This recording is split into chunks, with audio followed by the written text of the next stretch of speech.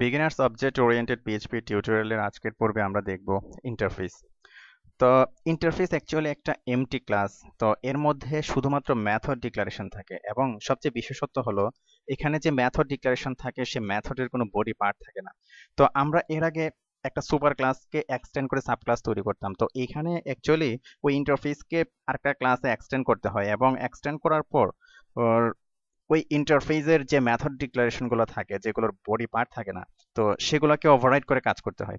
তো আসুন বিষয়টা আমরা প্র্যাকটিক্যালি দেখি কিভাবে করতে হয়। আমরা সাধারণত ক্লাস তৈরি করে এভাবে, ক্লাস সাপোজ স্কুল স্কুল তো এভাবে আমরা ক্লাস তৈরি করি, কিন্তু ইন্টারফেসের ক্ষেত্রে আমরা এখানে লিখব ইন্টারফেস ইন্টারফেস লিখবো আমরা ইন্টারফেস স্কুল। ইন্টারফেস লেখার পর তো আমরা এখানে মেথড ডিক্লারেশন করব, suppose public function my school school. তো শুধুমাত্র মেথডটার একটা ডিক্লারেশন থাকবে। তো আমরা সাধারণত মেথড তৈরি করে আমরা এরকম বডি পার্ট দিই, কিন্তু ইন্টারফেসের ক্ষেত্রে এরকম কোনো বডি পার্ট থাকবে না। ওকে, ওকে ফাইন। তো এখন এই ইন্টারফেসকে আমরা একটা ক্লাসে ইমপ্লিমেন্টস করে সেই মেথডটাকে ওভাররাইড করে কাজ করব। ক্লাস সাপোজ টিচার টিচার তারপর লিখব ইমপ্লিমেন্টস ইমপ্লিমেন্টস কোনটাকে ইমপ্লিমেন্টস করব? এই ইন্টারফেসকে ইমপ্লিমেন্টস করলাম। তো ইমপ্লিমেন্টস করার পর আমরা এই যে ক্লাসে ইমপ্লিমেন্টস করলাম, এখন সেই ইন্টারফেসের যে মেথডটা আছে যেটার বডি পার্ট নেই সে মেথডটাকে ওভাররাইড করে কাজ করতে হবে। তো আমরা কিভাবে লিখব এটা? আমরা লিখব পাবলিক ফাংশন কি আছে, মাই স্কুল। সাপোজ এখানে আমরা ইকো করলাম eco I M A school teacher teacher. Okay fine. এখন এই ক্লাসের একটা অবজেক্ট তৈরি করব, suppose teacher equal to new teacher. ওকে, তো এখন আমরা এই মেথডে অ্যাক্সেস করব। তো একটা কাজ করি, আমরা বরং এর কনস্ট্রাক্টর, এই ক্লাসের একটা কনস্ট্রাক্টর তৈরি করে নেই, পাবলিক ফাংশন কনস্ট্রাক্ট। আমরা কনস্ট্রাক্ট তৈরি করে এই মেথডটা আমরা ইনিশিয়ালাইজ করে নিই, অটো লোড হবে। আমরা লিখব দিস এই মেথডটা। Okay fine. তো আসুন দেখি,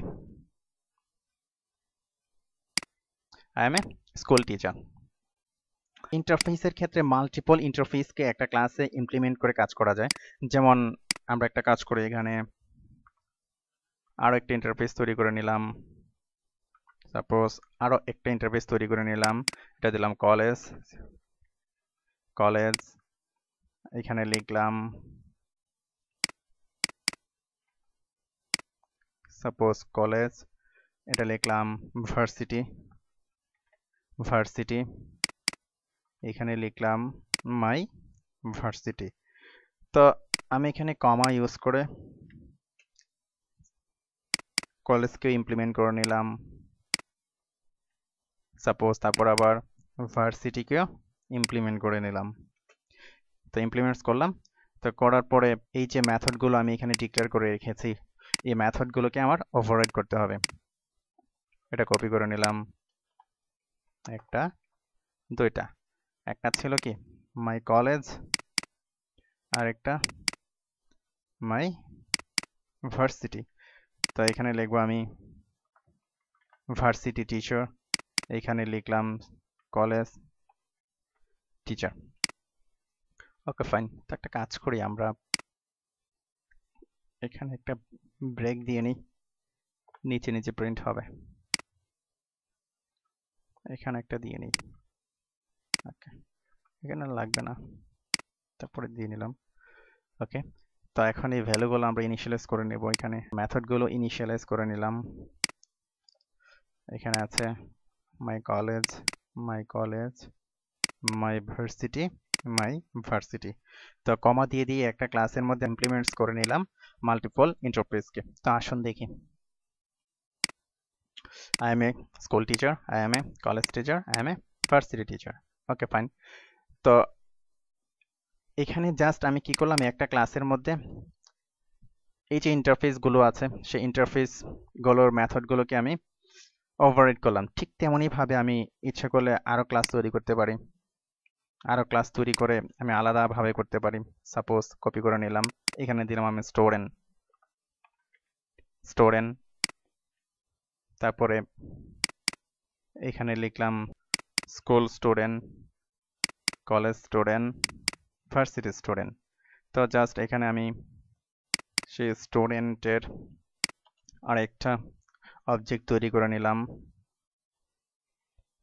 student equal to new student.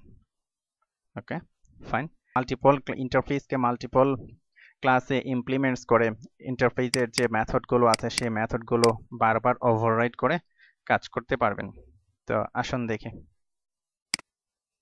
এই যে I am a school teacher, college teacher, varsity teacher, I am a school student, college student, varsity student.